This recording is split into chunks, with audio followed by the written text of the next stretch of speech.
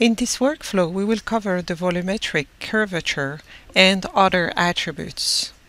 The curvature is calculated from the steering cube. At every sample location, a virtual local horizon is constructed and converted to depths in the time surveys. That's the reason the velocity input is required. The output attributes may be projected along horizons. In this exercise, we will compute and compare various attributes that pick up faults and fractures. Start the 3D attribute from Analysis, Attribute 3D. If there are attributes selected on the list, we open a new attribute set 3D. We'll generate similarity attributes with different parameters. We select similarity from the list, keep the default parameters, steering to none, and we call it non-steered similarity, and add as a new. Next attribute will be similarity, but this time we will use the steering. Set is to full and select steering background. The output name, call it steered similarity, and add as a new. The third attribute will be curvature that we will select from the list. Change the output to most positive curvature and select the steering background as steering data. Type in a new name. We'll call it most positive curvature and add as a new. The next attribute will keep curvature, but this time the output will be the most negative curvature, and we'll change the output name to most negative curvature and add as a new. Notice that in the curvature attribute computation, using a large step out with detailed steering cube gives a similar result as using strongly filtered steering cube but with a small step out. However, the attribute runtime will be different. The last attribute to add to the list is the dip attribute, so we select dip from the list.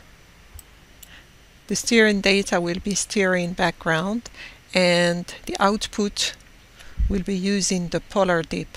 So we change the output attribute name to polar dip. And we add as a new. Close the attribute set 3D window. Now we will display these attributes on a Z-slice. We right-click on the Z-slice, add and select data. As the visualization of the full Z-slice might take some time, we can limit the inline and crossline range. For that, cancel this window. So right-click on the Z-slice number, display position, change the inline range between 120 and 400, and the crossline range 350 to 600, and set the Z slice to 1640 milliseconds and apply. Select non-steered similarity from the attribute list and OK. Then we right-click again on the Z-slice 1640, add attribute, and this time we select the second attribute, steered similarity, and OK. In similar manner, display the rest of the three attributes. So we add attributes, select most positive curvature,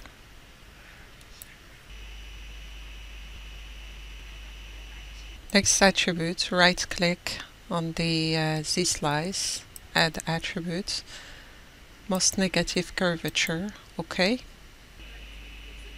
Last attribute to display is the polar dip, so we select add attribute, polar dip, OK. Now we can compare all these attributes by ticking in and off each of these attributes. First thing is to set similar color bar for all of them. So we highlight the attribute, go to the color bar and select similarity, and we do the same thing for all the other attributes.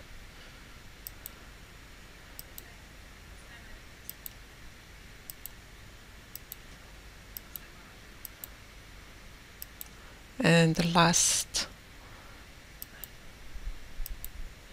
then change the display to view North Sea and zoom in.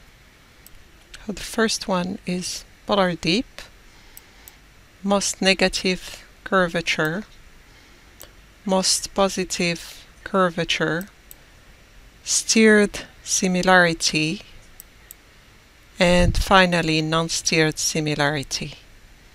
Depending on the analysis objective, to highlight faults, fractures, or stratigraphic changes, one of these attributes can be selected and parameters can be optimized further. For example, if it's for fault analysis, we can see that the steered similarity show very sharpened faults compared to the non-steered similarity or the most positive curvature or the other attributes. This concludes this workflow where we computed volume curvature and other attributes that pick up faults and fracture, and we compared the results.